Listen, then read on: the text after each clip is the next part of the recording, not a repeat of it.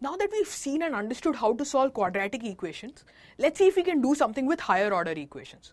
That is, equations with degree greater than 2.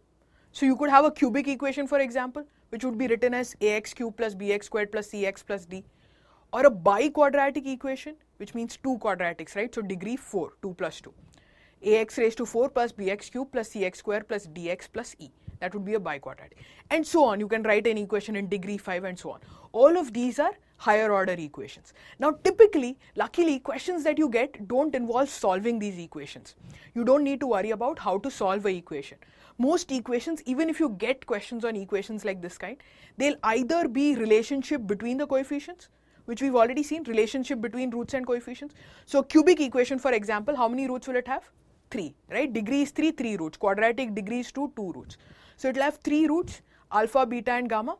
Now, when you're talking about real roots, it will always be a maximum of 3 real roots, because some of these roots can also be complex. We've seen what complex roots are, right? Some of these can also be complex.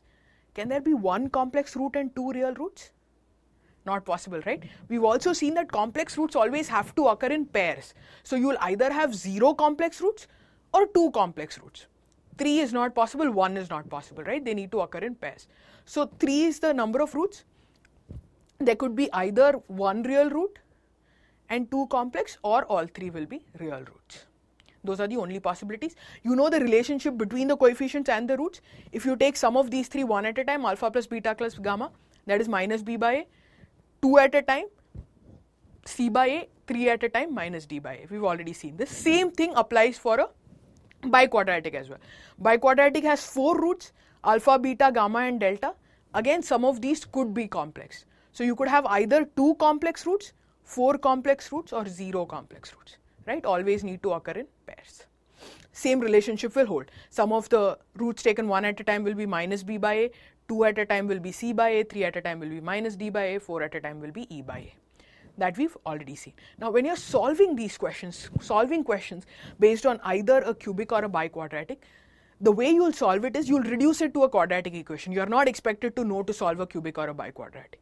So in a cubic equation, typically either one root will be given to you, or you'll need to find one root by trial and error. So typically this root will be either 0 or 1 or minus 1, something which is very easy to find just by trial and error.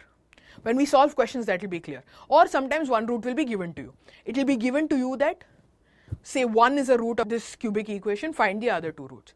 The moment you know one root, it is very easy to convert the cubic equation to a quadratic equation, right?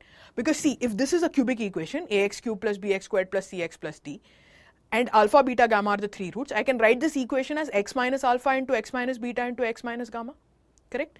Now, if one root is given to me, if it's given that alpha is equal to 1, then I already know this bracket is x minus 1. If I take it to the other side, I need to just divide my cubic equation by x minus 1, right? Which will give me the second factor. X minus 1 is one factor, it will give me the second factor. Second factor is nothing but x minus beta into x minus gamma, which is a quadratic equation. So you will very easily be able to solve it. Same case with biquadratics, right? Typically 2 roots will be given, so you can reduce it to a quadratic equation. Now there's another nice thing we can do. There's a simple way to find out the number of real roots, or the maximum number of real roots, which applies to all higher order equations, not just cubic and biquadratic equations. Basically this rule was developed by Descartes. It's called Descartes' rule. You basically need to see the sign changes in an equation. Let's say you have this equation. Let's take a 5th order equation, x raised to 5 minus x raised to 4 plus 4x cubed plus 7x squared minus x plus 3. Now, if look at the sign changes, right? So the first x raised to 5, write it as plus x raised to 5. Then you have minus x raised to 4.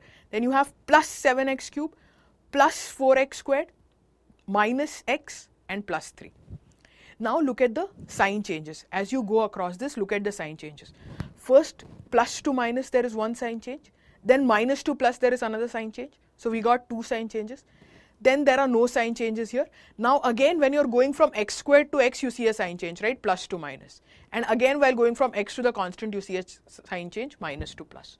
So there are 4 sign changes here, which tells you that this particular equation has a maximum of 4 positive roots, right? Positive means they have to be real. There are no positives and negatives in complex numbers, right? So positive means it has to be real. What this tells you is that this equation has a maximum of 4 positive roots. Now it could have less than 4 also. This is just maximum, right? It has a maximum of 4. Now it could have either 4 or 2 or 0. Why did I reduce in counts of 2? Because we know that if it is not real, it has to be complex, and complex roots have to occur in pairs, right? So either there will be 2 complex or 4 complex or 0 complex. That's why you will reduce in pairs of 2. So it can have a maximum of 4 positive roots. It could even have 2, it could even have 0. But 3 and 1 is not possible, right? Always reduce in counts of 2.